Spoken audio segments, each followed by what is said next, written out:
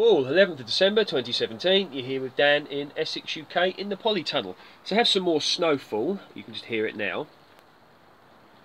And what I thought I'd do is have a scout around, have a look around and see what's going on and do a bit of planning. So I thought I'd take you around with me and just give you a brief chat. So Lakemont seedless grapevine cuttings, spoke a lot about them before, so won't go into those today. Now the Dixie Red Peach tree, I'm very fond of this tree, as my long-term viewers will know. It's a self-fertile variety, very important if you're growing it within a polytunnel, because the bees generally don't get in here so much unless I leave the door open, but door's closed as you can see, and this will come out in blossom probably around March time. Peach trees tend to come out a little bit earlier than most, particularly if they're grown in a polytunnel, obviously because the temperature is warmer, but even so, even if they're outside, they tend to blossom a little bit earlier, which can be an issue with frost damage, etc, etc. But growing it within here in order to avoid peach leaf curl. Not going to explain too much about that right now, but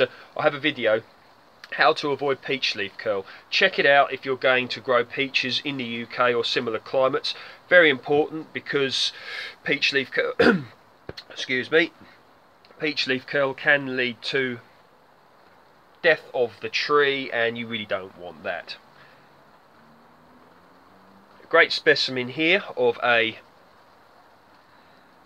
cherry tree, variety Stella, Canadian variety, self-fertile once again, and this will probably come out in blossom and leaf probably around April-May time, again earlier in the polytunnel than it would be outside because it's warmer and the heat acts as a catalyst and can bring things on a little bit earlier. So that's all looking good as well.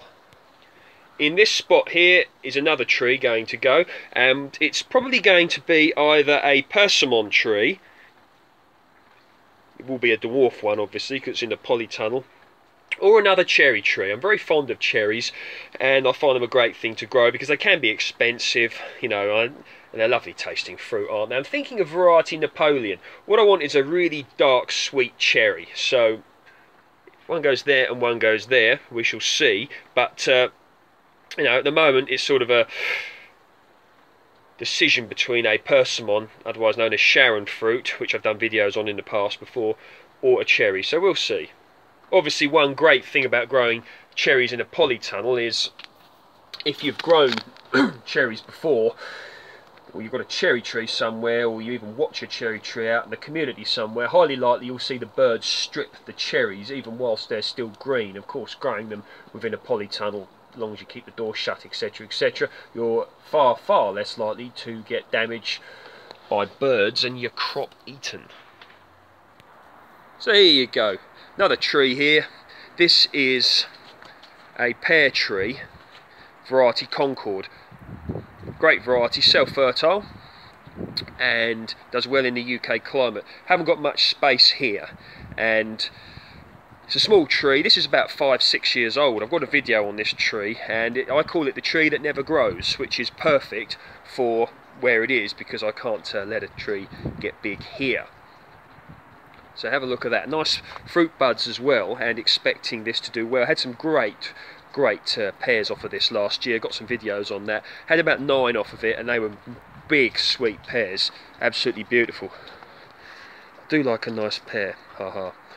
Right, what have we got here? We have got here a plum tree, variety Jubilee. Large fruits apparently. Got this from a company called Mail Order Trees. There you go, buy one get one free, along with a Worcester Pearmain apple, which we will go into in a minute. But this is self-fertile and said to be a better flavour than Victoria plums, which is quite a boast. Generally, you know, we do a lot of comparison with Victoria plums, etc, etc, and I've just seen something very annoying. This is a grapevine that a cutting that I took, and something's broken it. Oh dear, look at that. It's either Muscat Blanc or Lakemont. I spoke a lot about these in the past, but something's damaged it, hasn't it? Not happy about that. Never mind. Okay, here we have Worcester Pearmain, a great British apple. Again, expecting this tree to grow and do well, so we'll see how this one does. Only been in and bought it the last dormant season, again from mail order trees, so we'll see how this one does. Got my strawberries in the tubs down here, and these will, you can see they're dying back now, which is what happens in the cold weather. Perfectly hardy to grow here in the UK and similar climates. And what I'll do in the summer again is I'll pick up these buckets and I'll put them in the polytunnel. I had previous experience obviously with strawberries, and anyone who's grown them outside will know that slugs and birds in particular, absolutely adore strawberries, which, you know, you can't really blame them for, can you? So what I'll do is I'll put them in the polytunnel as I did last year, or earlier on this year I should say, and they did indeed do very, very well. So looking good there. Now my bed here in the polytunnel all covered over, what I want to do is probably create a soft fruit bed or something along those lines here. I'm thinking of putting some raspberries in, something like that, some raspberries, and I'm probably not going to put blueberries in there because they have to create specific soil conditions, and I've found better success doing that in tubs because you can control and create the acidic soil environment, you know, using ericaceous compost, ericaceous feed and things such as, what's it called, coffee ground, etc., in order to help create that. But yeah, so probably raspberries, maybe a gooseberry. I do love gooseberries. Got videos on my channel about gooseberries, how to take a gooseberry cutting. You want to check that one out if you want to take a gooseberry cutting, because you can source your own gooseberry bushes for free if you do that, and 5 years time you can have some really good gooseberries coming your way if you just take the cuttings now, so you might want to check that one out. So yeah, a lot of work to do still. Going to be hopefully getting on with that when the weather improves. Obviously at the moment the weather is not conducive to it, but next week it's apparently going to warm up a little bit. Temperatures about 7 or 8 degrees during the day and warm as well. So hopefully be able to do at least something if I can get like a morning free. Just do a little bit of work around here, around here. But really happy with these trees. Hope you guys enjoyed that video. I always find that